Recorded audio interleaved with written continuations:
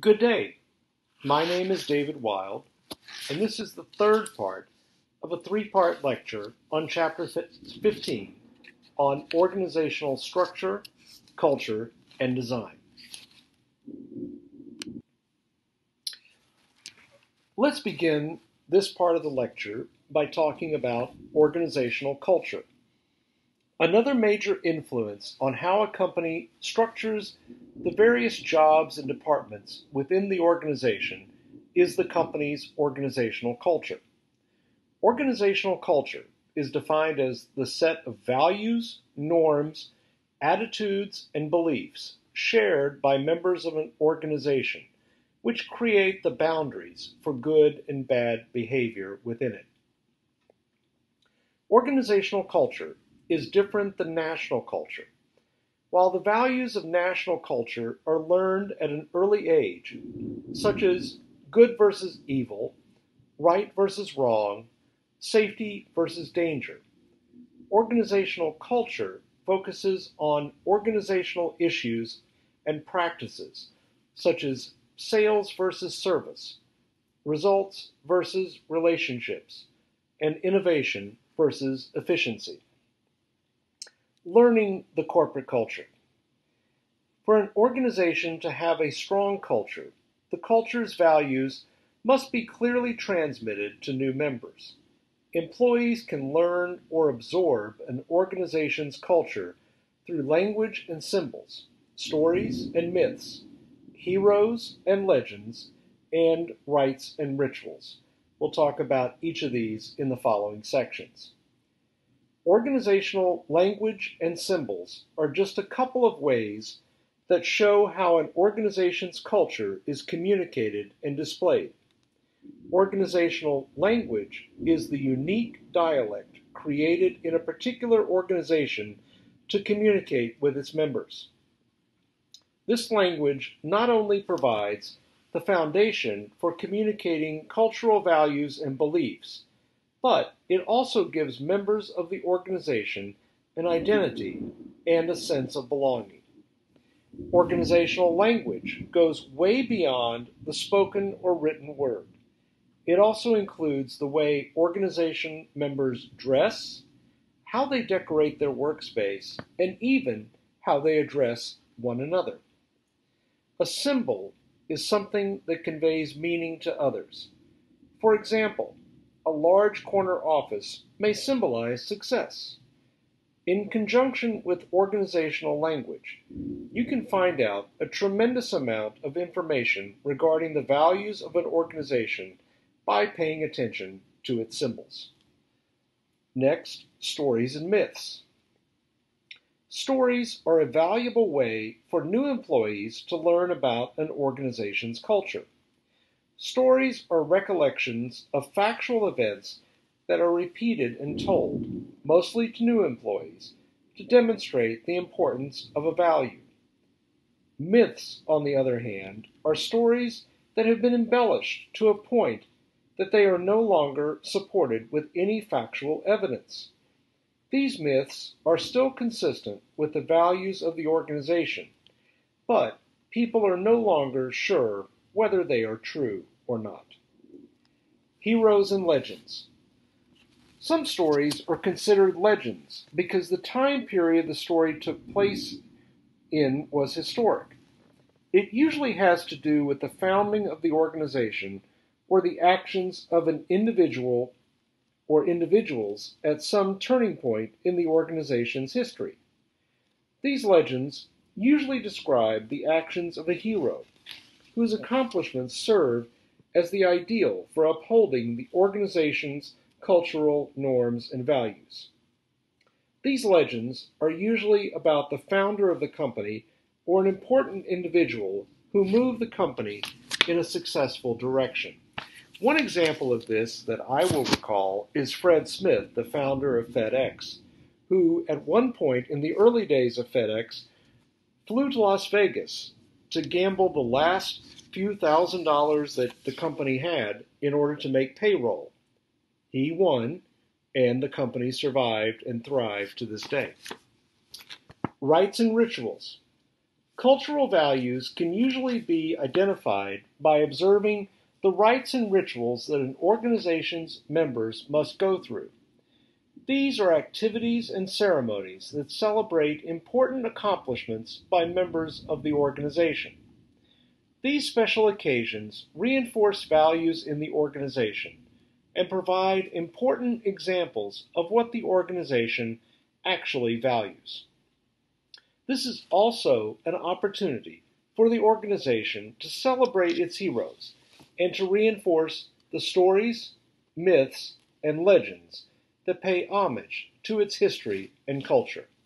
So, in summary on organizational culture, organizational culture is the set of values, norms, attitudes, and beliefs shared by members of the organization that contribute to its unique environment. Culture is the unwritten, informal component of the organization that many people use as a guideline for determining acceptable behaviors, and it must be transmitted to new members. Finally, employees can learn an organization's culture through language and symbols, stories and myths, heroes and legends, and rites and rituals. Next, let's deal with the types of organizational culture. Using a list of 39 indicators of organizational effectiveness, the researchers Cameron and Quinn came up with two specific dimensions that provide a framework for classifying organizational culture, called the Competing Values Framework. You can see the Competing Values Framework in Figure 6, drawn from your text and replicated on the screen for your reference. Organizational cultures could either have an internal focus and integration, or they could have an external focus and differentiation. In addition to these competing values, organizations could value stability and control, or they could prefer flexibility and discretion. These two dimensions have polar opposite values that an organization cannot experience at the same time. As a result, 4 distinct organizational cultures have been identified based on what quadrant in the framework each occupies. These 4 distinct cultures are the clan culture, the adhocracy culture, the market culture, and the hierarchy culture. Let's talk about each of these here. First, clan culture, which is internally focused and flexible. The clan culture is a friendly one and built on the idea of collaboration. Employee morale is tantamount to its success. People have a lot in common, and the clan culture is very similar to being part of a large family. The organization spends a considerable amount of resources developing employees and putting them in positions to succeed. This type of organization tends to have employees with very long employment tenure and very low turnover. Next, we have the adhocracy culture, which is externally focused and flexible. The adhocracy culture values research and development. The creation of new products is rewarded as the working environment is both dynamic and creative. This culture values innovators and risk takers above all others. Third, we have the market culture, which is externally focused and controlling. The market culture is one that is results driven. Employee growth and satisfaction take a back seat to profitability and productivity. Employees tend to be extremely competitive and focused on goals in the market culture. This priority of winning is the glue that holds the organization together. Finally, fourth, we have the hierarchy culture, which is internally focused and controlling. The hierarchy culture facilitates a work environment that is both formal and highly structured. Policies and procedures are guiding values of this culture. The focus is on efficiency and cost cutting, keeping the organization running smoothly by creating repetitive routines define success. And long-term goals include reliability, stability, and efficiency. Now, let's look at actually managing organizational culture. Managing an organization's culture is extremely important. If culture is managed correctly, it can be leveraged as a tool for competitive advantage and create value for stakeholders. A clear, strong culture can play an important role in establishing a positive organizational climate, which is poised to take advantage of the opportunities that the business environment provides. If there is no dominant culture, or if there are competing subcultures in the organization's effectiveness will be compromised. Finally, let's talk about changing culture. Changing an organization's culture is a difficult task. Culture creates values within the organization that are difficult to manage and change. To change an organization's culture usually calls for drastic measures. The importance of managing culture and changing it when necessary cannot be overstated. In addition, understanding the importance of fitting a new culture to the organizational structure is paramount to achieving success. So, in summary on the types of organizational culture, researchers have devised a competing values framework that helps classify organizational culture into 4 distinct categories: clan culture, adhocracy culture, market culture, and hierarchy culture. The clan culture is built on the idea of collaboration. Employee morale is tantamount to its success, and the clan culture is very similar to being part of a large family. This type of organization tends to have employees with very long employment tenure and very low turnover. The adhocracy culture values research and development.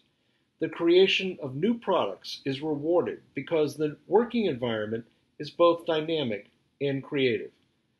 This culture values innovators and risk takers above all others.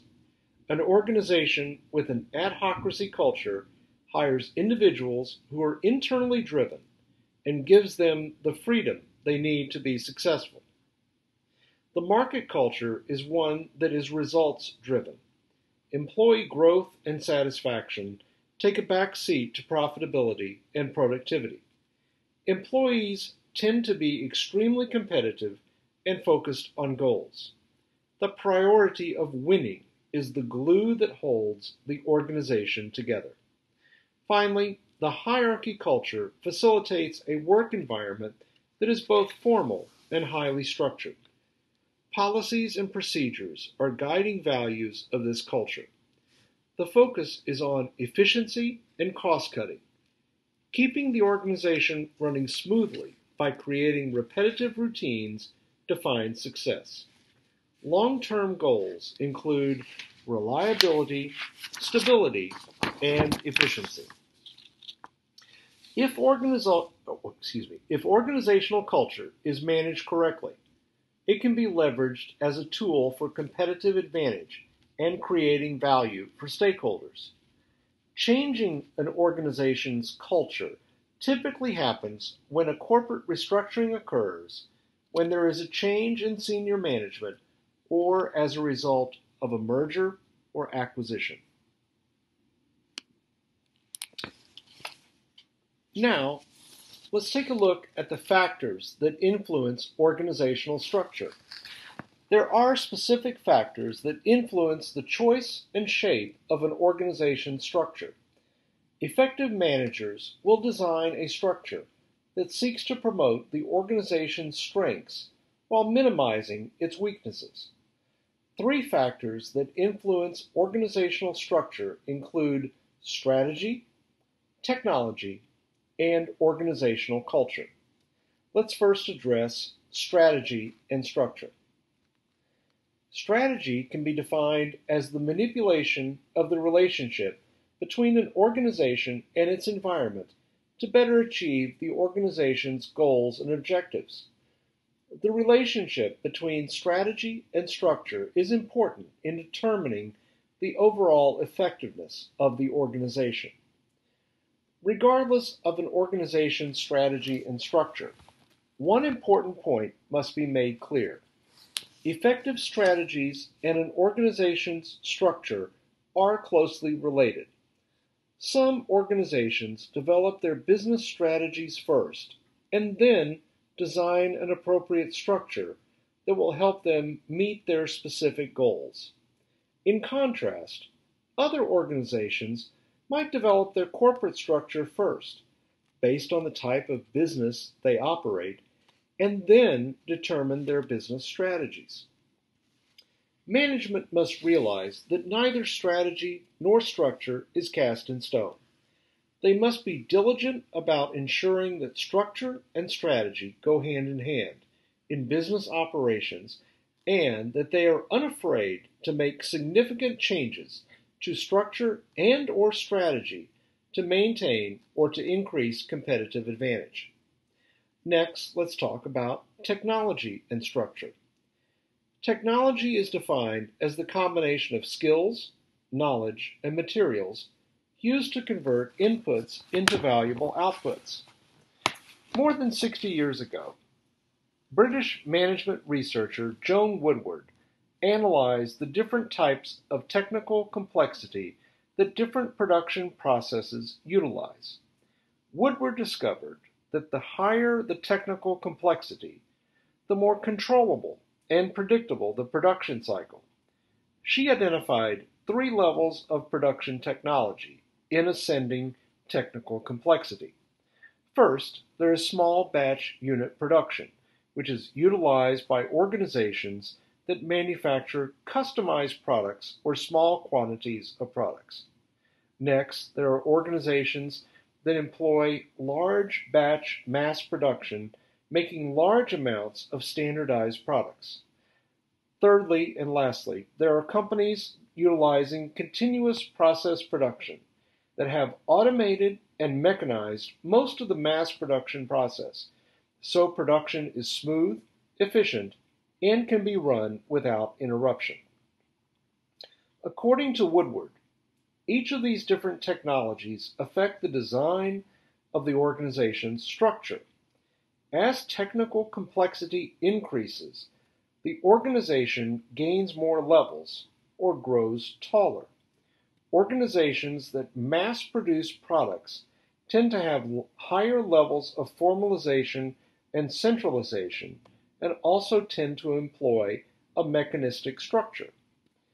At the lower levels of technical complexity, when there is small batch unit production, there is very little standardization of products, low levels of formalization, and decentralized decision-making, the characteristics of an organic structure. Finally, organizational control and structure. An organization's culture and values motivate and coordinate employee behaviors, and if leveraged correctly, they could be a source of competitive advantage. Technologically enhanced work environments create organizational structures where employees are basically given the freedom to foster creativity and solve issues. Work environments where employees create their own schedules, work from home, focus on task completion, and direct their own career paths lead to increased flexibility and a more organic organizational structure. Thus, the organization structure is not only significantly influenced by the organization's culture, it reinforces the culture's value through its design and dimension. So, in summary on the factors that influence organizational structure. Three factors influence organizational structure: strategy, technology, and the company's culture. The relationship between an organization's strategy and structure is an important factor in determining its overall effectiveness and success. Three levels of technical complexity can affect the overall design of an organization's structure: small batch unit production, which is used to manufacture customized products; large batch production, which is used to manufacture standardized products; and continuous process production, which is a highly automated approach that is efficient and runs with little interruption. Finally, a company's culture can help motivate and coordinate employee behaviors, and it may in fact provide a source of competitive advantage. And with that, we conclude the three-part lecture on organizational structure, culture, and design, Chapter 15 from Connect Master Management 2.0.